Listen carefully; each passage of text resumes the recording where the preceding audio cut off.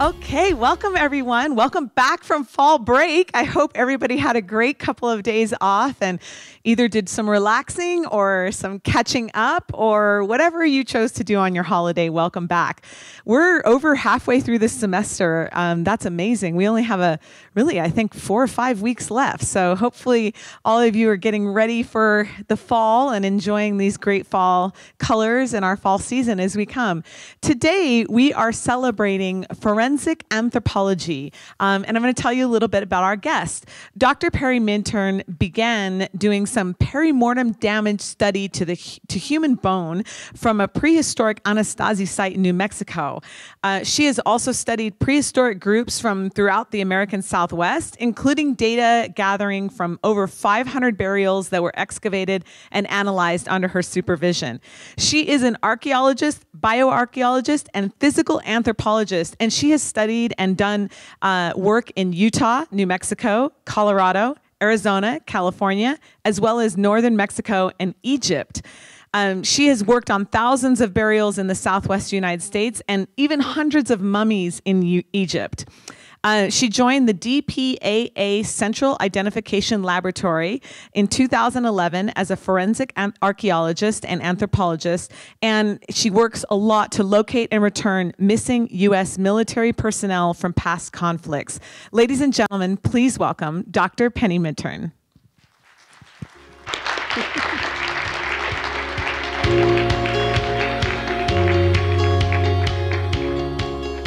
Morning, everybody.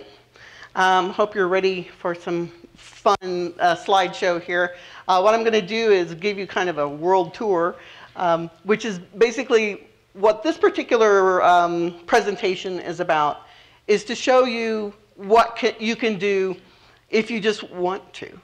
Isn't that amazing? You know, sometimes school seems so hard, and you think, if I can't get this chemistry class, I've got to get a C in this chemistry class, and if I don't, oh my gosh.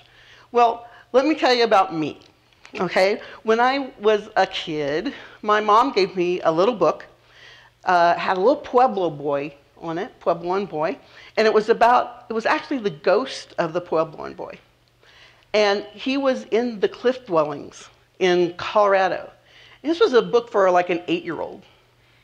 And he was watching an archaeologist dig where he had lived. The moment was mine.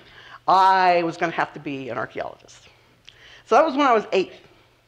When I went to college, I'd forgotten about that because there was this really cool show on TV called Cedar. And the show was about rangers, park rangers, and they rode their horses around Yosemite, and they helped people out who were in bad situations, and they protected the animals. I decided I was going to be one of those. And I'd completely forgotten about archaeology.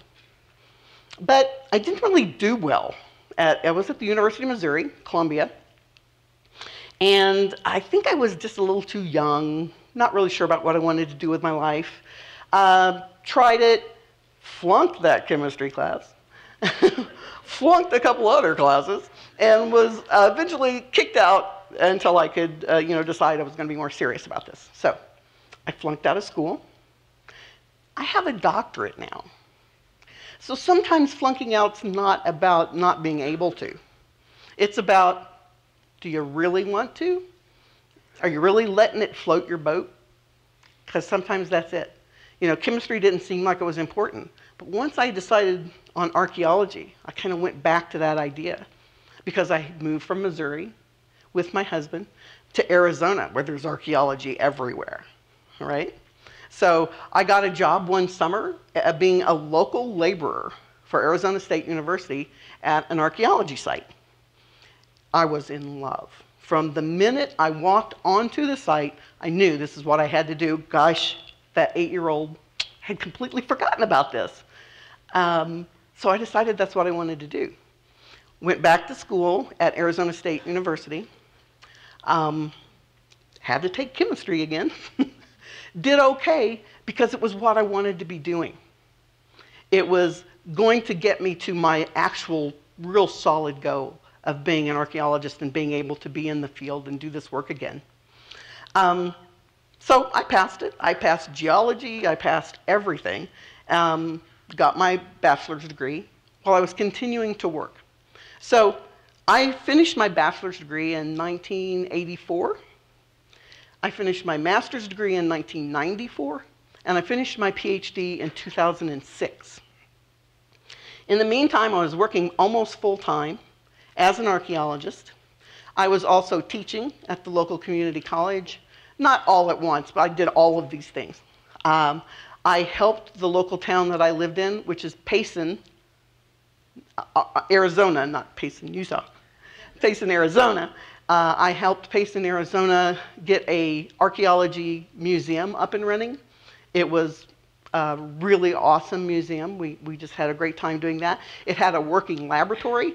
We actually had amateurs who worked with us. We did excavations and a lot of rebuilding of things that were falling down. We did a lot of that.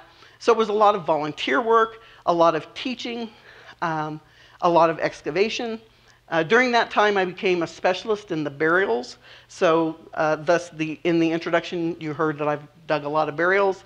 I have my fascination with humans is very specifically drawn to the physical remains of the humans and what we can tell about their activities in life and what their lives were like by looking at their skeleton. So I spent a lot of time in burial pits and digging pit houses and things like that. It was just a lot of fun. I got to meet a lot of the local Native Americans who would help us out with their oral histories and tell us, things that they didn't like about the way we were doing things, and we would try to, change the way we were doing things to be more respectful. So I met a lot of people along the way, lots of students, lots of amateurs, lots of retired people who just wanted to do something fun. And that actually is the thing that actually drives me in my archaeology, is the people that I get to meet, the new things I get to learn all the time, and the bridges that I get to build between myself and another person, between my country and other countries, between archaeology as an idea and people who don't understand archaeology. So my whole life really has been about building bridges. And that's kind of who I am. The people here that know me know that building bridges is kind of what I do. It's just kind of who I am, okay? So these two photos here, this photo right here is, I'm in there somewhere. There I am in my pink shirt. There are lots of American military guys here with me, and we're in a small village in Guadalcanal, a village called Barana. And we've been working at Barana village for about 5 years to recover 19 men from World War II who are missing from one specific battle on this particular hill. And the battle lasted about 5 weeks. So we have human remains scattered everywhere, and it happens to be in the middle of Barana village. So the Barana village men helped us every day. They came down and did work for us. They cleared for us and moved buckets for us and things like that. And then the children were, always around, laughing and running around and helping out when they could. And this, this is actually from Egypt. I got to go to Egypt in 1999 and again in 2007. And in Egypt, that was probably one of just the most wonderful examples of building bridges for me. I had not just ever thought, oh gosh, I got to go to Egypt and dig. Some people really want to go to Egypt. I always really wanted to go to China, and I haven't ever managed that. I'm not quite sure why. But I did get an opportunity through school, through college, to go for a bioarchaeology field school. So in 1999, I was in the bioarchaeology field school, and I went to Abydos, which is in the center of Egypt. And one of the things that we recovered was kind of a funerary rock that has writing on it, and it's the biography of whoever is the person in the tomb. So these are two Anubis. Anubis is the god of death, basically, the god of the afterlife. And these two are very stylized, and we just thought they were absolutely beautiful. So This represents my time in Egypt, and this represents my time at DPAA. DPAA, in case you missed, is the Defense POW MIA Accounting Agency, and it's part of the Department of Defense. Okay? So this is kind of me. That it's really interesting because I've shown this photo, this photo to my friends, and they all think it's me because it just looks like me. It looks like something I would do. And in fact, I had a young military guy who worked with me in France say, "Gosh, Doc, who drew that picture of you while you were digging that burial?" And I said, "It's not me. It's actually down here, you can't hardly see it, but it says 1948. This was drawn in 1948, and I don't usually wear a dress when I'm out digging. But other than that, people just think this is me, with my shoes off in a burial. That's kind of who I've been for 35 years. And it's who I was in France. We found the burial of one of the guys who went down with a bigger plane, a plane with 8 guys on it. And he had actually been buried after the plane had crashed. So we found his burial, and I don't get into a burial with my shoes on. Just a thing. I feel like I am more apt to step on it if I have shoes on. So I like my shoes, I like my feet to be not encumbered, so I know where my feet are and I don't step on the bone. Okay? And then this is kind of the slide that tells me that little girl who wanted to travel and wanted to be an archaeologist has achieved all of her dreams. Even through being kicked out of school, I thought my world had ended when I was kicked out of school. You get it through. It's just your life. You go to the next step. You keep doing what you want to do. You follow your bliss. Anybody here familiar with Joseph Campbell? Joseph Campbell says, "You will always be happy if you follow your bliss." And he is so right. Been through lots of times when I felt like, oh, I failed so miserably. Get yourself up, dust yourself off, and start all over again. Follow your bliss. You can always make it work. Okay? This is actually, I have these now. These are in my closet. These are different currency from all of these places around the world. And when I get sent back to a place, I go to my currency box and I pick out, if I'm going to Laos, I pick out the kip for Laos. And if I'm going to France, I pick out the euros for France. This to me is the absolute sign of my success, my bags of different currency. Okay, so I started out my career in the Southwest. Where is the Southwest exactly? Well, it is actually defined in archaeology as going from Durango, Colorado to Durango, Mexico, and from Las Vegas, New Mexico to Las Vegas, Nevada. So that's kind of what is defined as the Southwest in archaeology. So I spent my first 20 years working mostly in those areas. I started doing archaeology in 1982. I finished my bachelor's in 1984. And the whole time I'm working and living all around. I lived in Payson, Arizona, which is right at the top of the Magellan Rim. And I worked all through central Arizona.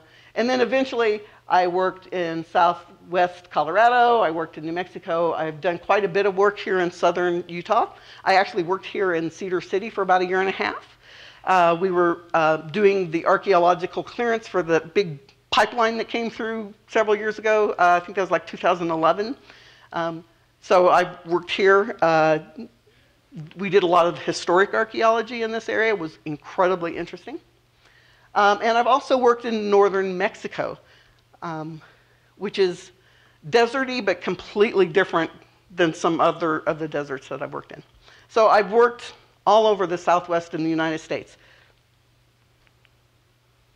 So I've worked in a lot of deserts, right? I do love the desert.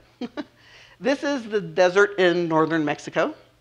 This is also the desert in northern Mexico. And this is the desert in Egypt. Now, as you can see from this photo specifically, the desert is not always hot. It's oftentimes very, very cold in the desert. But you work in it whether it's 120 degrees or it's 50 degrees and blowing really hard. The wind just blows, and it's so cold. I don't know if you can see this in this, but right here, this is the foot of a mummy. If you can see this as a foot. So I'm cleaning up the mummy, basically. Okay. So I've worked in Utah. This is not me. This is a friend of ours. This is Heidi. She worked with us. This was near Delta in Utah. The Grand Canyon, I was blessed to work in the Grand Canyon for 6 months as an archaeologist, which meant I could go anywhere in the canyon that I wanted to go. We often did kind of the backcountry hikes that you have to get permission for. We were able to do all of that. I became like one of those the goats that you see where you can't believe people are actually leaping from one ledge to another because it's like 1,500 feet drop, but you just get used to it. It was awesome.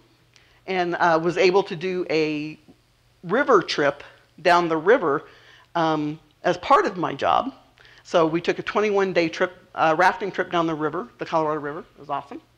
And then this is just a little small survey that I did. I think it was a 1-day survey near Yuma, Arizona.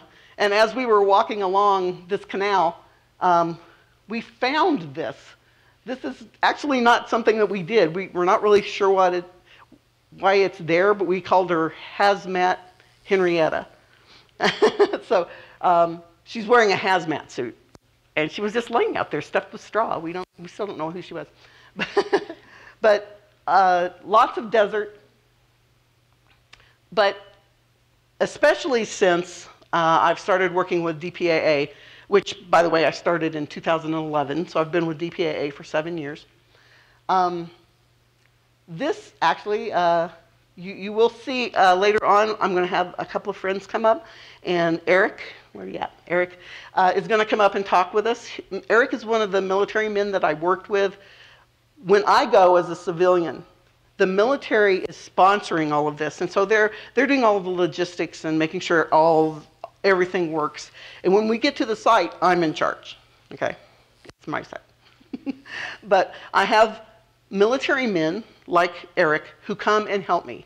Eric is a specialist in explosive ordnance, and so we take them with us because we never know if we're going to find some bombs, some pineapple grenades. We can find all sorts of stuff like that. So we need an EOD specialist with us to help us be safe. Okay. We also take medics, linguists. What else? We take life support investigators who are specialists in the equipment that would have been on the plane with the guy. So we take a military crew. And in this case, this is Eric here. And this is a guy we called Moose. He was our mountaineer, because as you can see, this site is really steep. It's really steep. I'm not sure, I don't think they're tied in here, but in some of the areas it was so steep that in order to dig on that site, you had to actually be tied into a system that would stop you if you fell, because it's very, very steep. But that's a very steep hill in the jungles of Laos. This is a very, very steep hill in the Alps of Austria. Okay? So you never know with this kind of work what kind of situation you're going to be set down in. It can be flat, it can be muddy, it can be completely overgrown, it can be full of trees that you can't cut for whatever reason, so you have to dig around the trees, which means you have to dig into the roots, and you dig out all of the dirt, because that's often where the bone ends up, is kind of in amongst the root system. So you never know. This site here was also in Laos. This was my very first site, and it's a jungle, but the plain is right here. So it's actually in this dog leg of a river that floods twice a year. So it has flooded over this airplane that we're looking for. It's flooded over it since 1968 when this plane was lost. and it's changed the direction of the river. So there's a lot going on that me, as the person in charge, has to understand. So all of my archaeology, I'm the only archaeologist on site. Everybody else is somebody who's there to dig where I tell them to dig, and to hold the stadia rod when I need to map something and that kind of thing. Now, one of the other things I want to be sure and talk to you about is I'm a woman. I don't know if you've noticed, but I am a woman. Most of my military people, most of them, not all of them, are men, and they're military, who I love and adore. I didn't expect that when I started working for this. I thought that was going to be one of my trip-ups. I thought, I've heard so many things, the military doesn't like the civilians and things like that. And what I have discovered is that if you show an enthusiasm for what you're doing and an enthusiasm for being friendly, the military will have your back. They will dig as hard and as fast as you need them to. They'll do it for you. They'll do it for the guy. It's an enormously satisfying situation to be the one woman on a site with 20 guys, and they're all coming to me going, what do we do next? You know, what's this? What do you think of this? It's a really good situation to be in as a female archaeologist, because sometimes in academia, you don't always get that respect. I think we could probably have a whole nother day's worth of talking about being a woman in academia. But when I'm in the field, I'm in charge. I'm in charge. I had one of my military guys told me once that was what he loved about working with me. It was because I didn't say a lot, you know, when we were on the trip over and whatever, and they were all looking at me going, yeah, she's the archaeologist. You know. Once I walk on a site, I'm in charge. And that's because I have experience and I know what I'm doing. So it's about following your bliss. Archaeology is my bliss, and the cream on the top of that pie is that now I get to do archaeology in service to my country and in service to the men who have given their lives for us. And that is just an incredible, incredible thing. I feel so lucky to have been able to do this. And this was in Vietnam. Vietnam is the hottest country in the world, I swear. It's the only place I ever got heat stroke. Because it's hot and it's incredibly humid. And because it's in the jungle, there's not a lot of breeze. So this actually was given to me by my medic, and she had kept it in her locker for a long time. She kept it in her locker, and then we actually had some ice. So she put it in the ice. And one day we had been out in the field for about 3 weeks, and she said, "Do you like dill pickles?" And I said, "Oh man, don't say that. I love dill pickles. That would taste so good right now." So she gives me this dill pickle, and it's cold. It's a cold dill pickle. And that is the best gift I've ever received in my entire life. As you can see from the look on my face, it was hot, and you sweated so much that your body is just craving salt. So a cold dill pickle is the best thing that you can give somebody in that instance. So that's one of my favorite photos. And this on the top is, this is a site, the plane crashed up here. It's actually fairly flat, even though it's fairly high up in the mountains. And this is also in Austria. Just showing different places and how they look. We also work in laboratories, so it's not all field work. We have to take all of this stuff back to the laboratories and figure out what to do with them. What does it tell us? What is it going to inform us where we need to move next to see if we can find more? Okay, so and that's true of all archaeology. Okay, so this is an archaeology lab in California. These are all filled with artifacts, and we're all busy little bees, you know, looking at our different artifacts. We have people who are specialists in beads, and people who are specialists in groundstone, and everybody comes in, and we break it up into those different ways of looking at things, and each person does their analysis and contributes to the whole.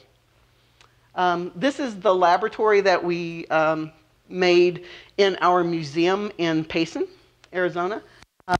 We also have boxes full of things here, and this is the board, the volunteer board of the museum staff. That was just great fun. And most of these people are retirees, and they're looking for some way to give back and to contribute and have a good time. So that's what we did. This man right here is actually ex-Air Force, so we bonded over a lot of things. This is historic stuff. We don't always do prehistoric stuff. We don't always do, you know, what I do now is historic. The war stuff obviously is historic. But previously, most of my work had been in prehistoric. Prehistoric means before writing. So prehistoric in Arizona and Utah is basically before 1400, basically. But this was in San Francisco, so there's a lot of historic archaeology with glasses and bottles and Chinese things, and just really, really fun stuff to look up. And then this one right here is me in the current lab in Offutt Air Force Base in Omaha, Nebraska. And so in this particular case, even though there's a skeleton hanging there looking at me, I'm actually looking at material evidence, not skeletal material, because I do both. I analyze buckles and buttons and insignias and boots and things like that that can tell us whether or not we're on the right track, whether we're looking at the right guy. And then I also do the analysis of the human remains that we find.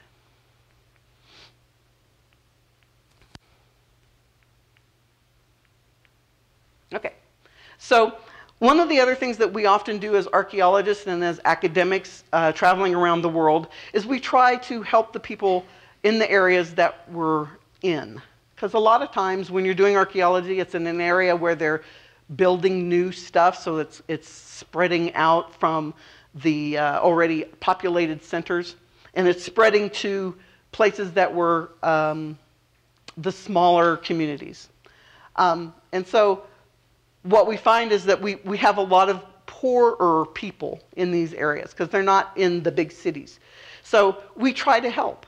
In one place, the very first site that I showed you at the bend of the river, we actually took, there was a school right up on the hill for the kids in the area.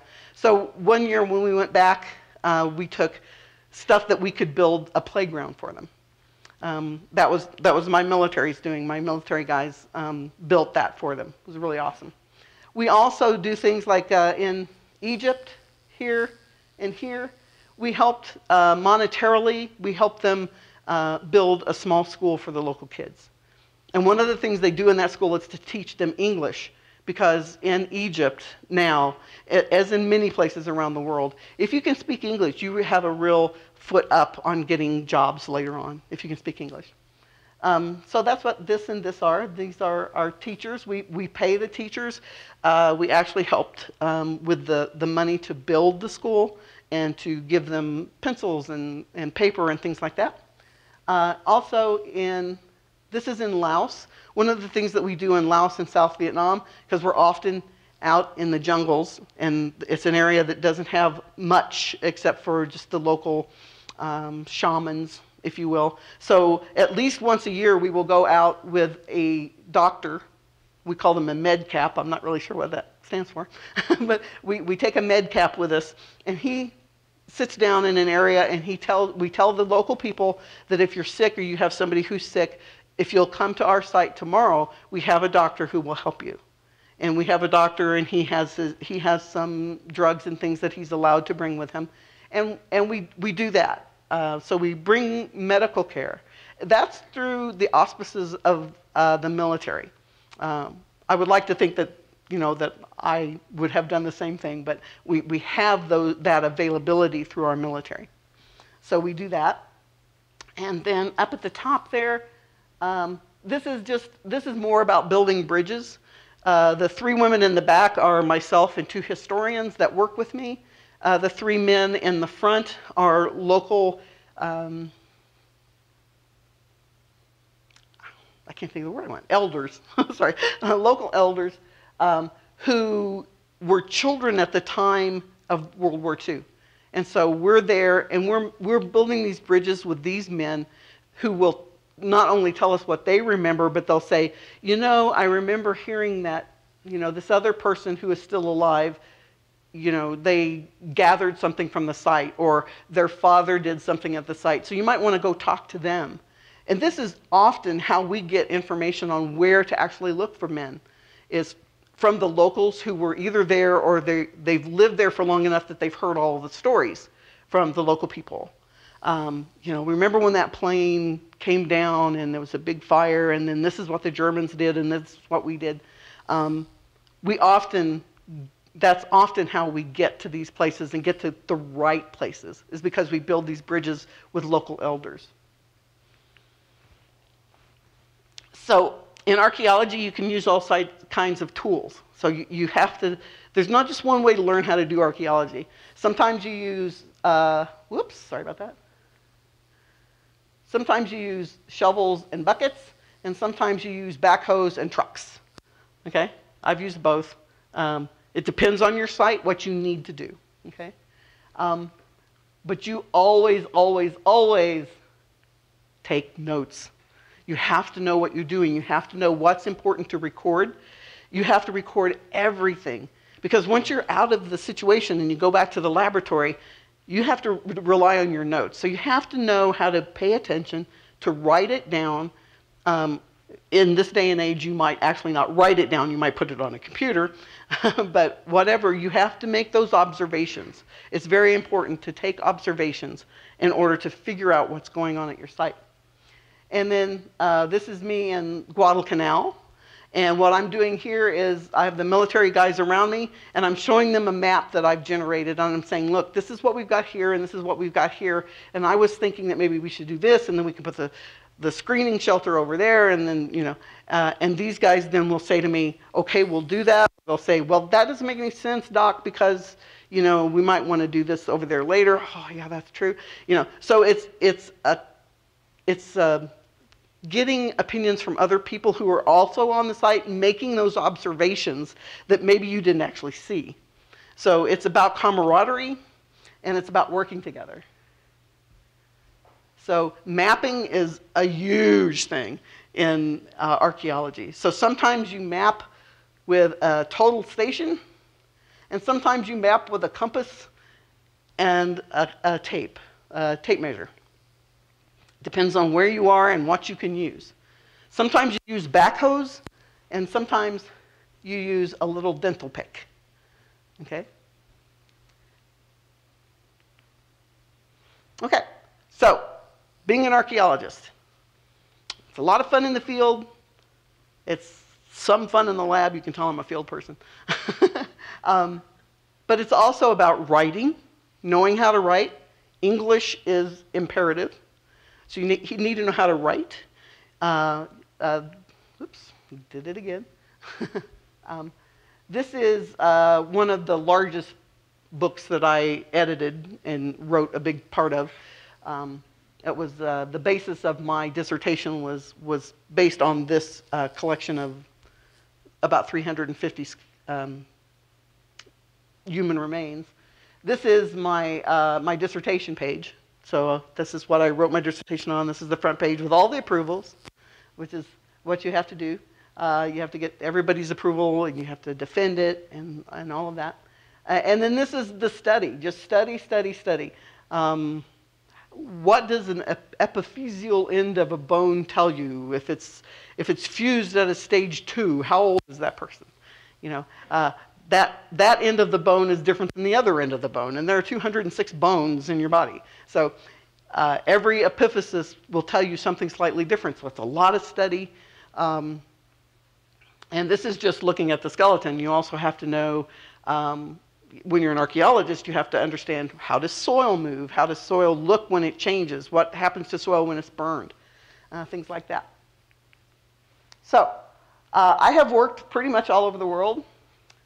And real quickly, I'm going to run you quickly through working in Egypt and then working with DPAA.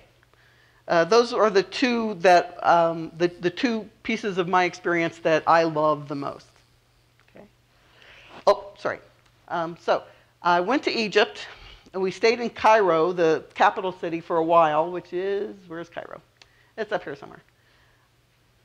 I can't even, Cairo's not on here because this is about the ancient So, okay. So where we worked actually is here in Abydos, right here.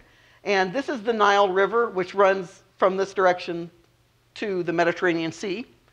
And we worked in Abydos, which is actually the place where the very first pyramids were built. They're very small pyramids. They're kind of like trying them out. So they built the very first pyramids there during the Old Kingdom. So I worked at the Middle Cemetery, which dated to between 2450 and 2300 AD, BC. And it was in Abydos, Egypt, and I was there in 1999 and 2007. This is basically where the Middle Cemetery is. It's in sand dunes. And off here to the west is the Libyan Desert Plateau. Okay, so this is the house grounds that we stayed in. It's called the Amriki Beit, which means the American house. That American house has been there since the 1930s, when archaeologists from Pennsylvania University first started going there to work. And then these are the places that we stay in. This is a beehive. I thought you might think that was interesting for this state. This is called a beehive roof. And these are the rooms that you sleep in. And these are hollow on the inside. And that allows that 120-degree heat to go somewhere besides, besides right on you when you're trying to sleep. Okay. Okay, so in 1975, they did the map on the left there. And where we are going to end up working is here on the high hill, the Middle Cemetery, high hill.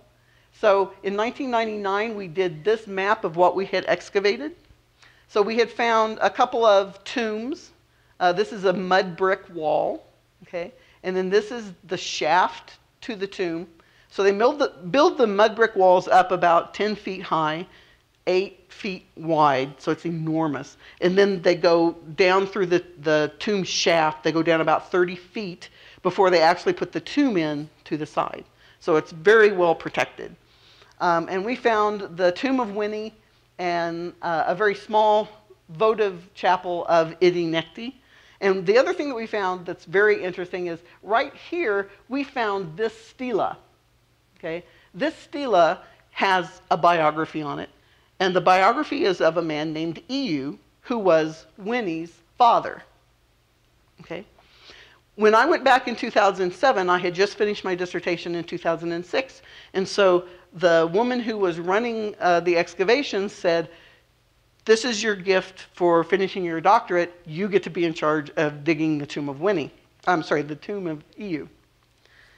That was pretty amazing. So this is what she points at. Here, it's in here somewhere. Okay. What we had done in 2004 was hired a Polish magnetometer specialist who came in and did a magnetometer survey of the area that looked just like this, but because of his magnetometer, he could see that there's a mastaba right here with a tomb shaft. And if you look at the other map that we had with the cross on it that had the autobiography, that was right about in here. Okay? So we put in a 40-meter square grid and went down, and it was right there. It was about 6 feet down in the sand, but it was exactly where he said it was. So when we're doing this kind of work, this here you can see, this isn't a very good photo, but you can see the walls of the mastaba. Each one of these is a mud brick. They're using the mud from the Nile, which is really sticky, so it's really good for making houses. The brick is about a foot long, maybe 5 inches wide by 5 inches. So they make these en masse, and then they build these enormous walls with them. Okay. So this is what we end up with. This is the tomb of EU. There's lots of extra stuff here, but right here you can barely see a steel frame. That still frame is built over, this is the still frame, this is built over the tomb shaft. So we get to that, we have to go down, we have to dig out all the sand for 30 feet, and we go down into that, and then we find the tomb, which is to the side. And we did find that. This is what it looks like in theory. It pretty much does look like this. This is all mud brick. This is the outside mastaba walls. This is a little chapel that they built on the side. And then right here in the middle is the tomb shaft. The tomb shaft goes down about 30 feet, and then at about 25 feet, you find the archway that leads into the actual tomb. Okay, so this is kind of a faded out picture, but you get the idea. This is what is at the bottom of a 30-foot shaft. This is what you get to find. Okay, and I'm going to read this real quickly. This was in a little magazine that University of Michigan put out. The Kelsey Museum is at the University of Michigan. And my boss was Dr. Janet Richards, and she put this in their little magazine when we got back. On February 7th, this is Janet is talking about me. I peered down EU's tomb shaft, then at a depth of 8 meters, to our bioarchaeologist, Penny Minturn, who said, "Ask me the question." So I dutifully queried, "What do you see?" And she replied, "Wonderful things." Anybody who knows anything about Egyptian archaeology will recognize what the archaeologist said when he first found the tomb of Tutankhamun. That's what he said. Wonderful things. Penny and her crew had just reached the point where it was possible to peek under the inscribed lintel, exposed only the day before, into the tomb chamber of the late Old Kingdom vizier EU. And even then, it was obvious that it was gorgeous and exceptionally well preserved. So quoting Carter on his first look into Tutankhamun's tomb seemed entirely appropriate at that moment. And indeed, the 2007 season of the University of Michigan Abydos Middle Cemetery Project was one of extraordinary success, constant surprises, and thought-provoking discoveries. This is just one of the things. I mean, this is in sand. The sand is all brown. Everything is brown, brown, brown, brown, brown. Everything you've seen is brown. You're getting into some nice limestone, so the limestone's kind of white, right? But then you open this, and this is 5,000 years old, and it's still colored like the day it was first painted. Amazing. And then this is one of the things. The other thing about being an archaeologist is about camaraderie and hanging out with people that you really like. And here I am with my friend Beth, and we're making a mini mastaba out of Twinkies. So, and this is an early version. You should have seen the final version. It was pretty amazing. And then this is the final photo of us with all the men who worked with us. This is me up here. In Egypt and Laos, many areas of the world, the men will do the work in the field, not the women. So in places like that, we only work with men. But a good joke goes anywhere, even if you don't speak the language. If you hide their shoes, they think that's really funny. Okay, so then this is DPAA. So I'm going to run through this really quick, okay? This is DPAA. I had to put that photo in because that's my favorite place in the world. That's Mont Saint-Michel in France. It's incredible. If you could ever go there, you need to go. It's just an incredible place. So my job with DPAA has allowed me to travel all over the world. It's allowed me to meet people in, Laotians, people from Thailand, people from the backwoods of Austria that I would have never met before. And it's just an incredible way of learning about humanity and how different people can be, and yet we are all the same. Okay. We find skeletons. That's a skeleton of a soldier. I believe that's probably from the USS Oklahoma. We use everything, not just the skeletons and the DNA, but we also use things that are found with them. So in this particular case, this is a pin cap. So it was a really nice pin with a golden cap, and it had his name engraved on it. I believe his name was Lynn Hadfield. And that was found in the same area that we found some remains. And so this is a really good indication that we're in the right spot. We have the right guy. Okay. And this is me in Vietnam, and I'm looking at a flight suit. Basically, I'm down in the dirt and I'm looking at this flight suit trying to make sure I don't rip it. And in this particular case, there were so many termites at this site that we didn't recover our guy, but we found so much of the stuff that would have been with him that we could say with certainty that he was there, he was in the crash, he didn't survive. So we didn't get his remains, but we got enough circumstantial evidence that we could say that he was there. This is the beaches of Normandy. On D-Day anniversaries, they walk out and they know how many men died just on the beach in Normandy. Americans and Australians and British men who were landing. They know exactly how many people died on, this is Utah Beach. And they put a silhouette of a man down for every man who died. Okay? This is also just up above. This is the American Cemetery in France, at Normandy. And what I'm doing here is this is after we have recovered the guy that was in the burial I was telling you about. I was in the burial with my bare feet. His name was John Canty. And we had recovered him, and he had been buried with his dog tag. It's just an enormous feeling when you get to do that. And so we went to this cemetery, and there's a wall of all the missing men. And so this is a photo of me pointing to the name of John Canty. And I'm saying, you're going home, sir.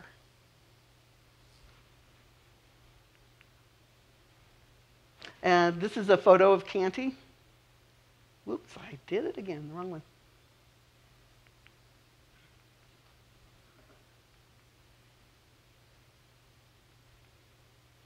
Okay. I've lost it. Dance. Ah, okay. Thanks. Okay, so this is Canty. This was the crew. It's not the whole crew. Some of these guys, this is an earlier photo, so some of these guys weren't on the plane. But Canty was on the plane. This is Canty. This guy is still missing, and this guy is still missing. We're still going back. We're still looking for them. But that's Canty. We found him. This is at that site showing, this is my team captain, and we're doing screening. We have to do a lot of screening, move a lot of dirt to find this. And this is Canty's burial at Arlington later that year. This is just a few, we use lots of things. We use historic military maps, historic military aerial photos, things like that. And then this is basically, this is why we do this. These are some, oops, did it again. These are some guys that, there are 6 guys here that we recovered at a site in Belgium that took us 10 different missions to recover all of them because it was scattered over about a football field and a half. And we had to dig every single meter of that and screen it. This is one of the little boys in Laos that he loved to come out to the site, but when you tried to talk to him, he'd go hide behind his father's legs. This is in Germany. This is my team in Germany. Again, you can see there's this woman here, me, and this woman. Oh, and this woman. But everybody else is guys. But it works because if you show respect, you get respect. Remember that one. That's an important one. And then this is me with my beautiful ladies in Vietnam. They weren't allowed to dig on the site, but they did do our laundry and make our dinner. So they were really, really awesome women. Yeah, and then this is the family of the very first man that I ever recovered, Thomas Dugan, from Laos, from the site with the bend in the river. And this is his family.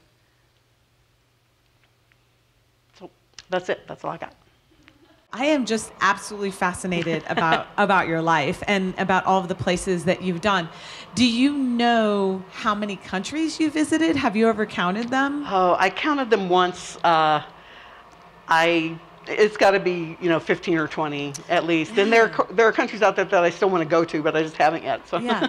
Do you have a most indelible memory? Do you have a memory that is more for whatever reason that really sticks to you more than the others? Yeah, there are lots of them. There are lots of moments in this job specifically, as well as the archaeology that I've done over the years. But I would say there was a photo there where I was. I showed you the dental pick. I was using a dental pick. And that was a really big moment because we had just, we had an area of 2 football fields. And I looked at it and I looked at all we knew about it and I said, this was the 4th mission there. And we hadn't found the 2 guys we were missing, Laos. And I said to myself, I'm going to look there. Something told me, just some voice in my head said, you're too high on the hill. You need to go down and go to the right. I don't know why right was in there. And so that was the 2nd unit that we dug there. And we had dug 150 units there in the past. This was my 2nd unit. And we found some bone, and that was amazing. We knew we probably had him. But then we found his dog tags. That was incredible. And then we found his blood chit. You'll know what that is, right, Ron? Yeah. A blood chit is what they give the men who travel in the planes, starting in World War II. I think there may have been some in World War I, but specifically in World War II, in case you had to jump out of your plane and you could survive the crash, or you could jump out of your plane and go down in your parachute. You would have something on you that would be written in every possible language of the people who live near you. So this is written in Vietnamese and Laotian and Chinese and Japanese and I don't even know what else. But it's on the guy. It's on your pilot. It's on your co-pilot. It's on anybody who was on the plane. And it's so that if they survive, they can take this out and they can show it to a local who hopefully can read, and it will say, I am an American and my country will take care of you if you will help me. Okay? It has that in every language possible. It has it in English. And it also has a U.S. flag on it. That's part of this piece of material. And so we're down there, and we know we've got some bones and some teeth, and gosh, we found his dog tag. And I'm digging along, and I see this thing, and it's blue. And I'm thinking, gosh, what would he be wearing that was blue? And then I see that there's a little spot of white on it. And then I see there's some red on it. Then it just hits me. It's an American flag. I have his blood chit. I have his blood chit. He was here. And I have this. I'd never found a blood chit before or since. It's the only partial one I've ever found. It was amazing. Wow, that sounds like it was a very powerful moment for you. It was very powerful. Welcome to the stage, Sergeant. Thank you. And so I would love to know a little bit about what you do with finding explosives. I mean, that just sounds incredible. And also about how you've worked with Dr. Minturn. Absolutely. So I'm the superintendent for an explosive ordnance disposal flight at Hill Air Force Base, Utah. I've been in the Air Force for about 15 years now, and I did 8 years in the Marine Corps prior to that. My specialty is explosives. Anything hazardous that could blow up is what we deal with. Everything from TNT to nuclear weapons, improvised explosive devices, you name it. It sounds very dangerous, but we receive the training we need to make it one of the safest jobs in the world. But there is some inherent dangers that come along with that. Doc Penny's the boss on the site, and we all recognize that, and we all feel very comfortable under her leadership there. But she can't go out onto that site unless I'm there, unless the medic's there. Because in those countries where we're looking for those remains, their aircraft went down, and there's a lot of explosive hazards on an aircraft besides the ordnance items. There's ejection seats that have explosive components. A lot of times the pilots had pistols and ammunition on them. Some things become less explosive over time, and other explosives become more sensitive over time.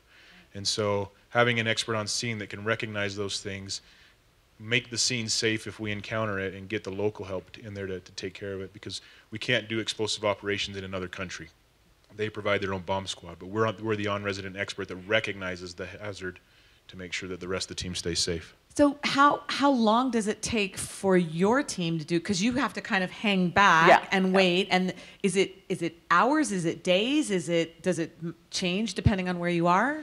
It's really situational, dependent upon the item. On our site, we did find some ammunition that would have been on the personnel that went down with that aircraft, but it's not really hazardous. I can pick those up and move them to a safe location to wait for the Laotian bomb squad to come and pick it up. In other sites, I know that they've come across what are called destructors. They're bombs that are magnetically fused, and to this day could be very live ordnance items, meaning your trowels and all your tools that you're taking into that site with the right magnetic signature, you could detonate that bomb. And so in those situations, we clear the scene, and you'd probably close down the site until that bomb could be taken care of. Wow, and you guys were together in Laos. That was and was that the only time that you've worked together abroad? Yes. And would you be working together again in the future, do you think? How does the love assignments work, you know? For me, because I'm actually an organic part of DPAA, I go out one time a year to 3 times a year. But Eric joined us as an augmentee, which means we don't have EOD specialists who are organic to DPAA. So we have to send out a thing to any EOD who is anywhere in the military. That's all branches of the military. And we'll say, do you have an EOD that you can send to help us on this particular mission? Once in a while, you'll get to go once or twice. They'll get to go once or twice. It depends on their command, I think, more than anything. I think they can probably ask for it, and if they wiggle all the right things, they can probably get to go again. I would love to have Eric with me again. In my situation, another EOD technician that was assigned to that mission broke his arm 2 weeks prior to the mission. And so I just happened to be the lucky recipient of that assignment. I had volunteered for it. I was on a list, but I didn't think it ever happened. Oh, that's wonderful. So it was a sort of a happy accident for you. Absolutely. And it sounds like a wonderful memory. Yeah, it was. It really was. Well, the one thing about Eric that I told this story a little earlier in the green room, Eric does landscaping, and so he understands soil. I lommed onto him like a leech because he understood when I said, if the soil color changes or the soil texture changes, come and get me and let me come look at it. He understood what they meant. If you don't work with soil, if you're not a farmer or a gardener or something, or a geologist, you don't understand what it means when the soil subtly changes color. But he did. So he was like my junior archaeologist guy. I sent him like, could you go over there and check? They're saying that something's going on and I'm so busy here. Go check on them. And so he became my junior archaeologist, and it was great help, great help. Wow. Well, that's one of those things that's amazing, all the different things we bring to our careers, and that's a real special thing that you brought. Same question I asked Dr. Minturn. Do you have an indelible memory? It could be from that trip or just a memory that you'd like to share from your experience. In my career field, I go all over the world for all kinds of different reasons. Deployments obviously are a big part of that. I've served in Iraq and Afghanistan. I watched my team leader get blown up in Afghanistan. He lived through it. He's an amputee now and does sentry runs, and it's incredible. And that's probably my most memorable, indelible memory. But as far as the DPA mission goes, I think my moment there was, it was an adventure going over to Laos. Getting on a military aircraft, flying from Hawaii to Guam, then Guam to Thailand, spending 2 nights in Thailand, riding around on little tuk-tuks and getting to see a different part of the world. Arriving in Laos and getting on a Russian helicopter, flying to Zaphon, landing at Zaphon and getting around in little trucks. It was all a very big adventure. And the last little journey on that wasn't staying at the guest house, but it was getting to the site. And to get to that site, we had to get on a helicopter every single day. And so that very first day we got on that helicopter, and you can see the jungles and you can see the land just open up, and you realize, hey, there's men that we're still searching for all over this place. And from the air you could see the bomb, where bombs had gone off in the past, because it leaves a mark, it leaves pockmarks everywhere. And you could see that this country had just been torn apart by bombs. And landing on that site and getting off that plane, there was a crowd of natives that were already there waiting to work. But as we rounded that first corner to go down the trail and approach the site, there was kind of a mist that rolled in. It was kind of quiet. It was a little bit chillier that morning, which was unusual. But this mist rolled in, and this feeling of sacredness came over me. I realized I was on sacred ground, that men had sacrificed everything they had for their country and for their ideals, and were somewhere on this mountainside. And that was a very defining moment for me. Wow, thank you for sharing that so much. We could continue talking all day, and we will be on the radio on KSUU Thunder 91.1 at 3 p.m. So you can tune in. They will both be joining me to continue the conversation. But one last question for both of you. We have a lot of students in the audience, so I'd love to ask, and you already gave some great advice, follow your bliss and give respect to earn respect, those kinds of things. But do you have anything, any things you wished you had known in college, or, you know, the one little sort of parting advice that you'd like to leave our students today, both of you? I have one. This too shall pass. Just keep going forward. That's great. I love that. And mine would probably be to maintain a growth mindset. When I got out of high school, my intention was to become an architect. I still have a passion for architecture, but I'm a very spiritual individual. I feel that my God has led me down certain paths for very specific reasons, and as I continue to fulfill those reasons, my life is uplifted. But having a positive attitude towards any experience that's put before you, that negative attitude is all that makes it a bad experience. The experiences that are out there, digging dirt in the middle of a jungle, 110 degrees with 95% humidity, you know, you're sweating, you're completely soaked by 9 a.m. from sweat. That can be a fun experience if you just allow it to be. Those are incredible words of wisdom, and I know everybody will take them to heart. I know I certainly am as well. Thank you so much for your talk today. Thank you so much to both of you for your time now, and again later this afternoon for those of you who are interested in continuing the conversation at 3 p.m. on the radio. Thank you just so much for being here today. Thank you for having us. And we're thrilled to be talking about this. So awesome. Thank you. Thank you.